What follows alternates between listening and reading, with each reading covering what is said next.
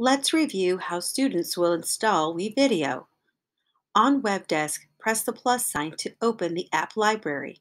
Start typing the first few characters of WeVideo. Be sure to use a capital W.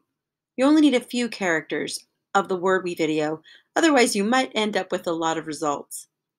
You're looking for the tile that has a blue square and a white triangle. Press the Add button to install it. You'll get a message indicating that it was successful, and you will already see it on your desktop.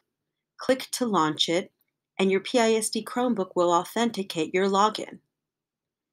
You'll click on Classroom to view your teacher's WeVideo classroom, which is rostered through Google Classroom.